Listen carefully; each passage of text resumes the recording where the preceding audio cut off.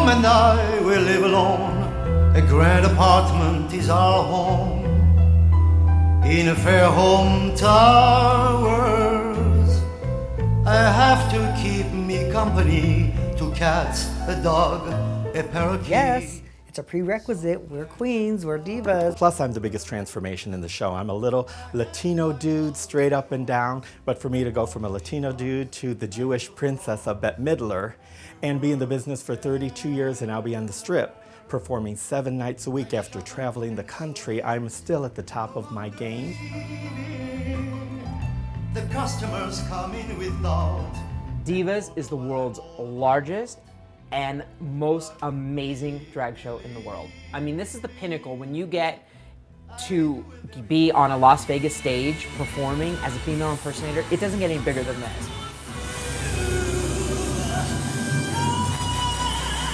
For so many years, female impersonation has been so taboo, but it started so far back. It started with Kabuki, it started with Shakespeare, it went to Milton Berle in the 50s. When I put on the dress at night, for me it's just a costume. Maybe other people get different feeling from it, but it's going to work. A clown goes to work, they put on the clown. An actor goes to work, he puts on whatever character he's playing. I am playing whatever celebrity I'm impersonating, and that's what I do for a living. So I'm the first one to want to get out of it. I'm the first one to want to get home and do the business side of it as well. It's show business, and that second part of that word is really not a mistake. Maybe we're all struggling with our, masculine and feminine side. My feminine side has its own paycheck. Frank and Divas is kind of the Broadway. The first entertainer I saw was Cher, and it changed my life. I thought the magic of transformation was just insane. It took me on this emotional roller coaster, and that feeling I wanted to give back to someone that was looking for an escape, maybe possibly from themselves, which I was. So when I first got to Vegas 30 years ago, I went into the Riviera Hotel, which they're now demolishing, in a show called An Evening at La Cage.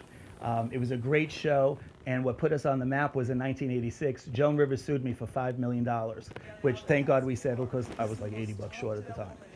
P.S. We became best friends since then. I did all her daytime shows, her nighttime shows, her QVC. I was just on Fashion Police before she passed, and we became great friends. That show, because of the lawsuit with Joan Rivers, literally lasted 25 years. I love working with Frank Marino. I think Frank Marino is a brilliant businessman, and I really think that he's stepped up the game in female impersonation from what we were at La Cage to now what we are at Divas.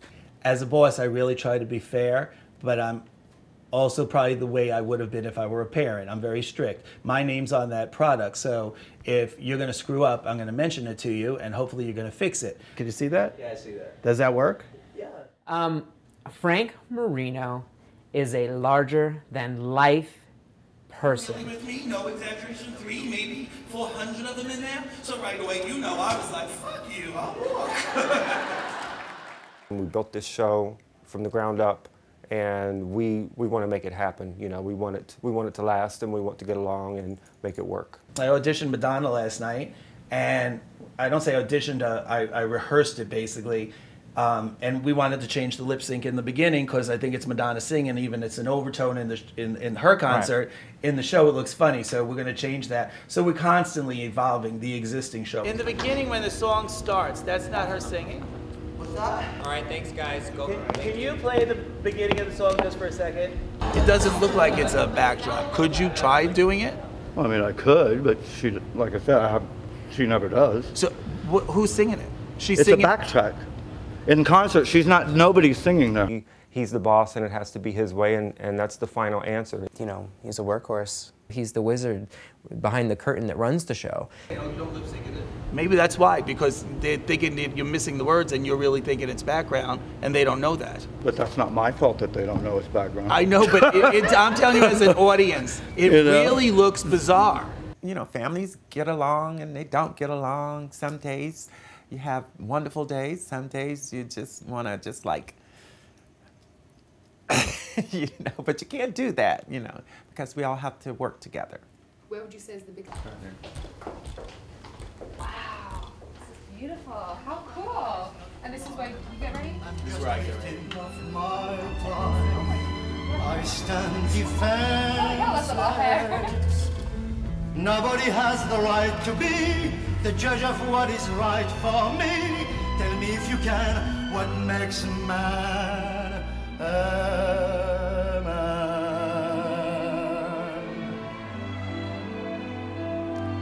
Drag to me isn't a job. If it wasn't my career, I think I would still do it. Now that I'm celebrating my 30 years in Las Vegas, I think it's time I take it to the whole world. So my idea for the future is to get a Winnebago, of course designed Frank Marino style, go around the country and meet these impersonators that otherwise might not have the money to fly out and do an audition, and I'll go to their homes, I'll audition them, and who knows, I might find a hidden gem. My mom and I will live alone. A grand apartment is our home. In a fair hometown.